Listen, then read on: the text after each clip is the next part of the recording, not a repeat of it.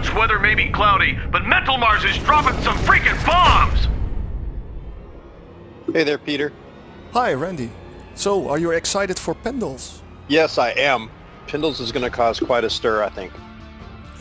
Is it going to be the ultimate troll character? Well, I'll put it this way: if you're already upset at D'Andy, Pendles is going to just go a lot further in that direction. Quite a while back, when Oscar Mike's Helix first appeared, there was someone on the forums who asked about more melee options for Oscar Mike because of his cloak. Is that something we're gonna see with Pendles? Yeah, absolutely. I think you've gotten a chance to look at the Helix descriptions now, correct? Yeah. Yeah, so let me give you a quick walkthrough on Pendles just to kind of tell you what his gist is, and then we can talk about specifics if you want, and I can get into background and other stuff. But internally, you know, I always loved it with you. I've always talked about the code names for the characters, and a lot of times those give away kind of the essence of the character we're trying to create. Like, you remember Galt was Papa Shotgun, and I think you just called him that for a while until we re-released the name. Yeah. Pendles is Corner Sneaker. That's also the name of his passive skill. Passive ability is Corner Sneak, right. Yeah. So the first thing that you need to understand about Pendles is where while D'Andy and Oscar Mike and Shane and Orox, they're the three other characters right now that have a stealth component to their play. I mean, you could kind of have it with Kelvin when he turns into the little floaty ball, but not really. You know, the other three characters are stealth, and D'Andy with her Hollow Twin, you know, has a big stealth element to her play. She sends out the decoy. She goes stealth, and you do a lot to get into position and do something clever. The best D'Andy players are all about, you know, then using that stealth to distract, so you can set up and get a big hit from the side or behind or whatever and really do damage. She gets bonus damage while she's attacking out of stealth. Pendles is, again, like you said with Oscar Mike, you know, is there a melee option on Oscar Mike? He's even further than even we did in Oscar Mike or D'Andy. So the core deal about Pendles, the core thing that really makes his playstyle very, very, very different than other characters, is that Corner Sneak passive. The description is Pendles' cloak, which is the invisibility, his cloak activates when out of line of sight of enemies. Additionally, when he's cloaked, when he becomes invisible, his movement and speed increases. So he is faster when he is stealth, which is inverse of what Oscar Mike and D'Andy. Oscar Mike and D'Andy, you can get some gear for Oscar Mike that helps with that. You can do some Augs that helps with that. D'Andy is about even. But Pendles is actually pretty fast when he's stealthy. So a Pendles player is going to want to corner sneak. He's going to want to get out of line of sight. He's going to get, or I think it even triggers now on, I think we had to make it trigger on just a certain distance away from the character as well. But if you get out of a pretty good range of the character or go out of line of sight, he cloaks. Now, it's a similar type of cloak to how D'Andy and Oscar Mike work, right? So you can still kind of see them in the world. We call it the Predator cloak internally after the Predator movies. If you remember how the Predator, you can always see kind of the shimmer in the air, right? So you can still see him if you watch really, really close, but I think you and I know that as much as going on visually in Battleborn, it's nearly impossible to see the you know, D'Andy or Oscar Mike or Shane when they're cloaked, unless you take special measures. Yeah. So his core is, all of his abilities are based on his ability to get invisible and stay invisible and set up. He really is an assassin. In fact, his keywords are assassin, stealth, and complex. Pendles may be a little bit easier to pull off the stealth assassin because it's a lot easier to stealth. Now, Pendles is kind of that classic, almost RPG, D&D based rogue. He stealths and he backstabs for a ton of damage. So you sneak around, you set up a shot, and you do one big shot for a ton of damage. He also has some poison on him, so he can do some dot damage. But he is all about big damage or hit and run. Not too differently than D'Andy, but without quite the movement kit. So D'Andy's going to get a little bit more move and escape, Pendles is really going to be dependent on his stealth, because when he is out of stealth, he's super slow. I want to say that he's almost Montana speed slow, but he's really, really, really slow. So when he is exposed, when he's out of stealth, he's very, very vulnerable. His skills then are all about getting into stealth, or using those attacks out of stealth or the poison out of stealth for advantage. So his skill 1 is Smoke Bomb. He literally does, it is kind of the classic ninja smoke, right? He throws a smoke bomb down. It does some damage and adds some poison to enemies around him, but it also instantly cloaks him. So if he's visible and you're on him and smoke bomb is ready to go, he can throw that down, poison you, do a little damage that lingers for a second in the area, and it cloaks him so he can move around to another position. His other skill, Injection, is a big comma strike. His weapons are commas, by the way. He dual wields commas, and they're basically like some small handheld sickle or scythe or axe. They almost look like mountain climbing spikes, if you've seen those. One of them is kind of a good standard sharp metal, and the other is actually an adapted sharpened aviant skull. He's got some backstory there that you'll see and talk into, but he has killed one of the race of bird people in the past, taken their skull and uses it as a weapon. I know exactly where I'm putting this rocket.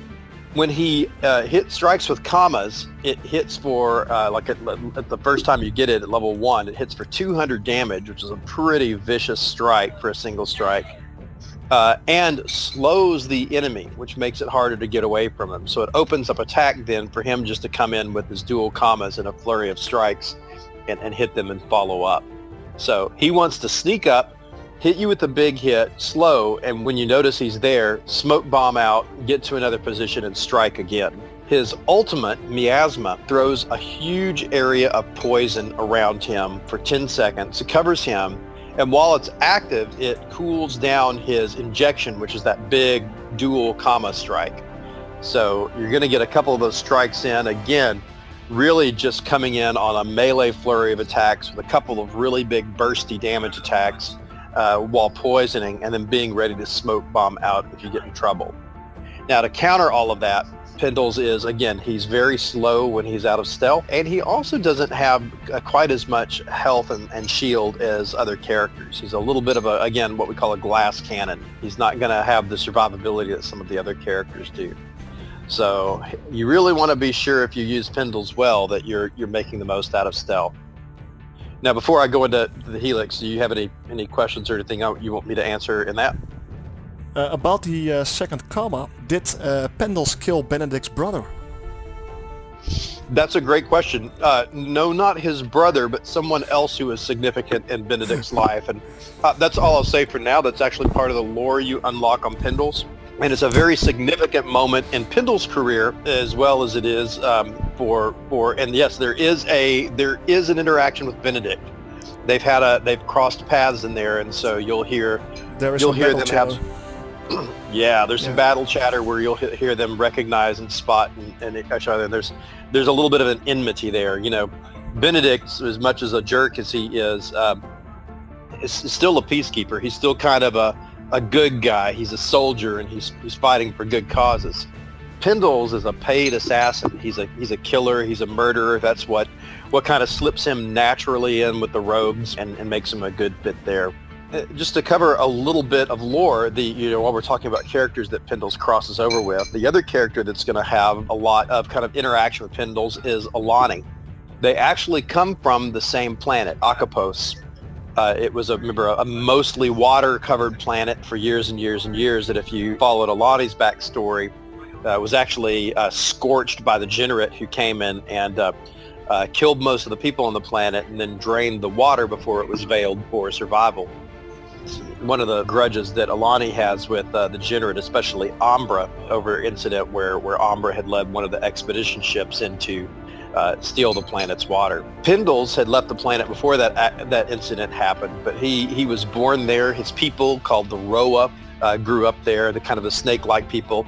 And they actually are a phase of people who go through several stages of evolution. Again, there's some lore you can unlock on that, but they start off kind of more on 4 legs, almost like a salamander. And over the phase of their life, they evolve, other legs, so they become bipedal, and even further than that. So I'll let the people who really want to dive into that. There's a little tease there, and you can dig in further. But Pendles and Benedict and Pendles and Alani are definitely going to have some bad blood between them, and you'll get to hear more about that. Of course, he's sided in with the rogues, so he's familiar with Reyna and Toby and those guys that hangs out. So you'll hear a little bit of familiarity from them.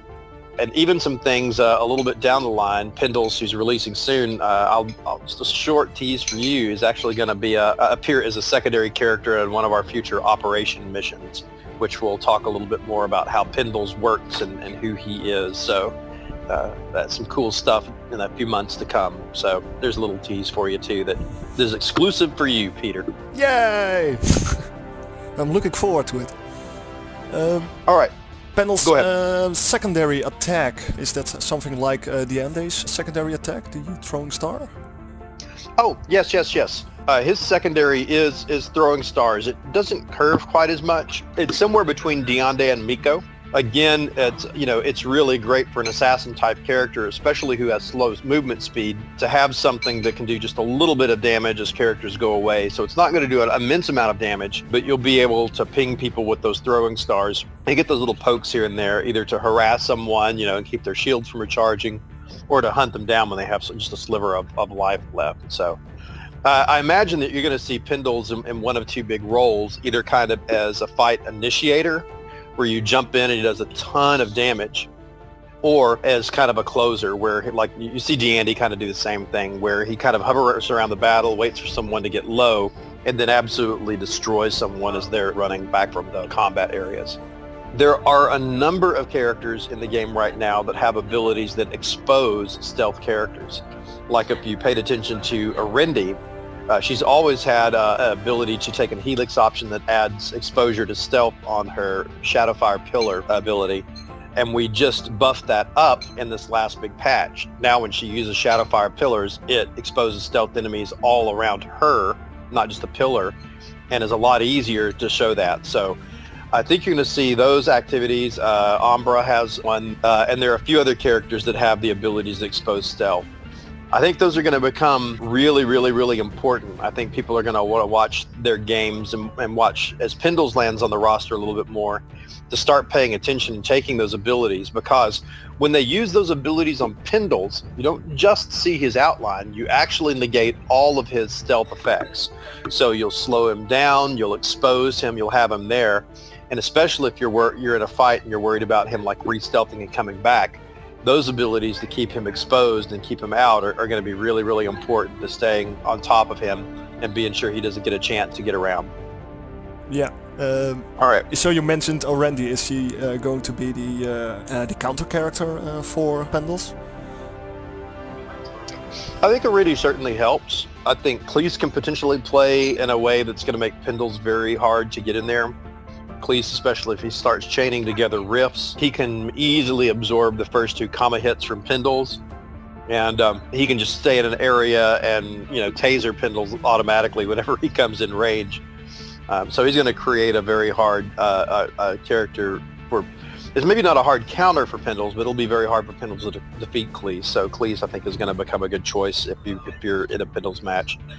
Randy has some. I think the problem with the Randy is while she exposed him, he's kind of a small, snaky character. So again, if you're having trouble with the Randy landing the pillars or hitting those big shots, I think it's going to be hard.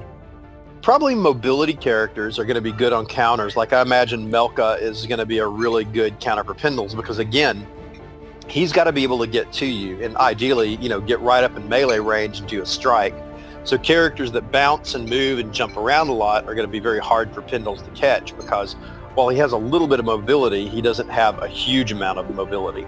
He's not going to be a Melka. He's not going to be not even a Wrath, as far as sure speed and Wrath double jump, or Thorn with the high jumps. So those characters, especially characters like that have some AoE, Wrath will probably be pretty good. I believe CC's knocked Pendle out of his stealth, so if Wrath hits him with a knock-up on a catalytic smash, then you'll be able to get him out of stealth and see him. So there are a lot of characters like that will give him a hard time. So I think Pendle's, similar to the way you see D'Andy now, is going to be one of those really polarized characters, right? The players that are very, very good at him will be absolutely stunningly frightening. They will get high kills in the match. You will never see them coming and you'll be dead. But I think he's going to be a hard character. That's why we gave him a complex rating. He's going to be a hard character for a lot of people to pick up. So I think that's really great for character number 27, and I think adding a character that has a little bit more finesse and challenge is going to be really good and really important, especially one that can do some things the other can't. His stealth is super awesome. You want to talk about his Helix a little bit?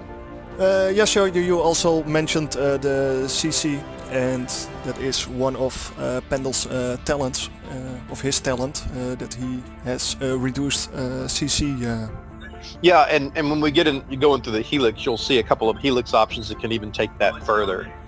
It makes it a lot harder to slow or to blind or knock up. Now, they'll all affect him, but what we wanted to do is not to absolutely completely shut that down. If you're playing a hard CC team like a Wrath and a Galilea and a Boulder, maybe a few like that, you'll want to look at it probably diving even further into crowd control reduction, just to keep yourself from being continually knocked out of stealth and staying out of that. You want to get back into stealth as quickly as possible and move into that. So if you look at his Helix, you'll see again kind of the left area, the right area, the left being heightened senses and right being trained assassin. Generally, if you look at the types of things you get on the left, it's going to be all about kind of increasing his survivability. It adds a little bit of CC. He actually gets a blind.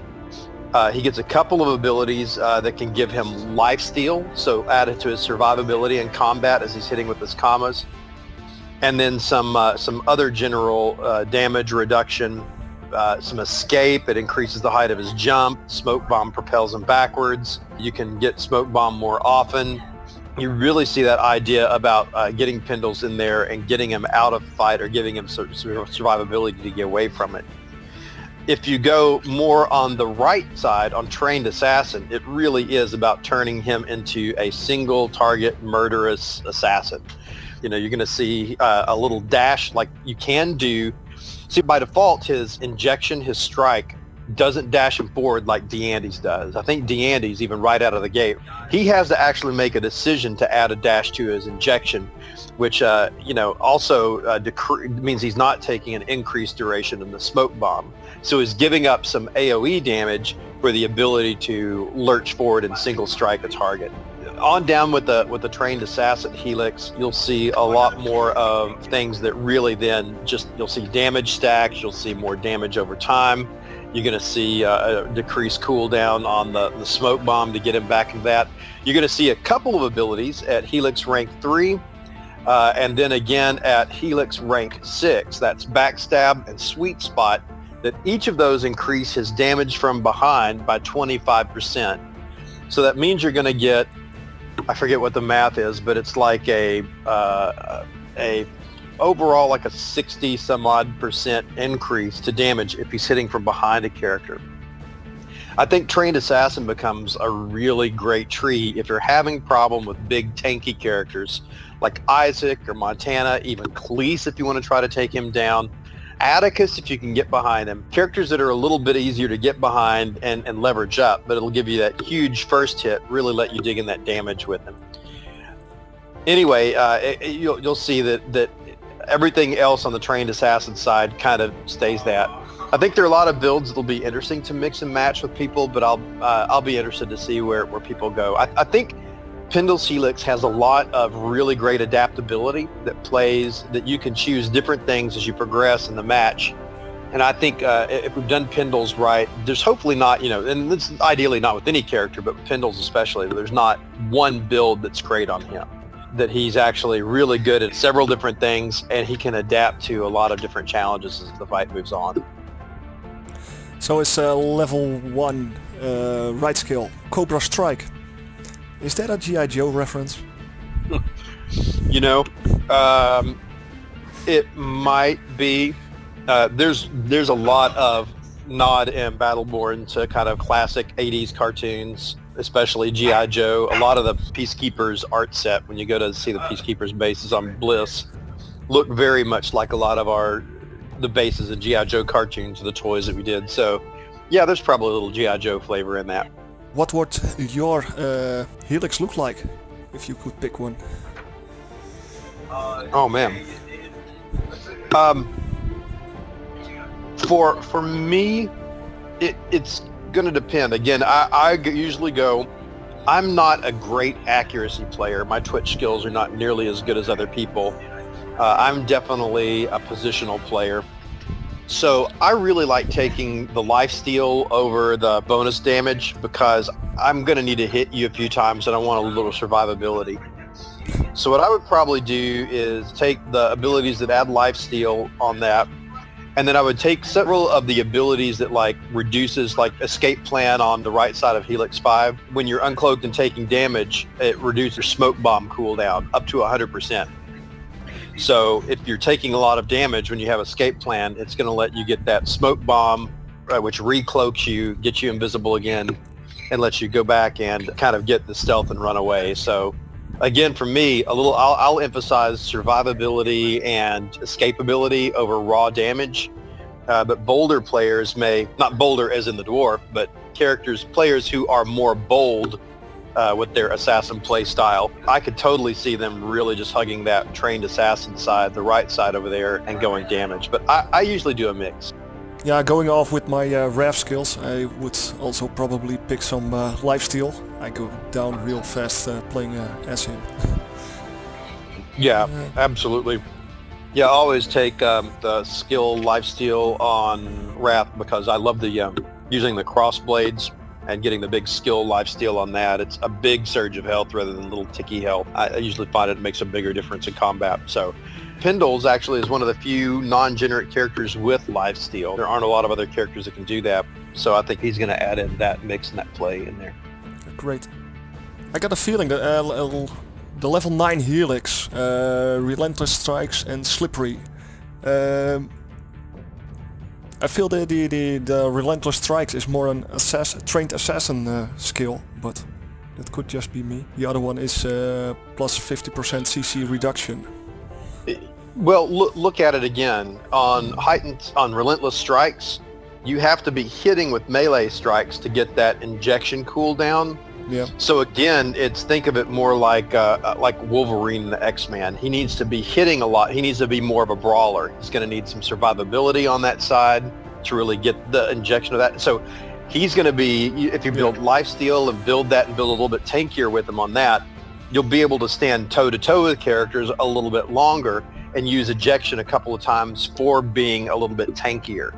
Whereas on the right, Trained Assassin, the Slippery, again, gives him a chance to get out of CC, get away from there, get stealth, and set up that positional backstab to take down an enemy again. So you're right, though. There's a little bit of mix and match, and you might find that if you really, I can totally see a build where people are doing the backstab thing, and they're doing backstab and kind of a flurry of blows just to get that injection to pop again, and are really trying to hit that again. So almost like, a Randy's burst of taking, the Shadow Fire pillar that can get cooldown reduction and the Nullify that can cool down Shadow Fire. And if you take cooldown gear on top of that, a Randy can, by level at 9 or 10, she's just spamming Shadow Fire pillars. And in a lot of ways, I think you're going to see Pendles be kind of the melee version of that, spamming that injection over and over again to get it on the characters. So the level 10 Helix, Croesus?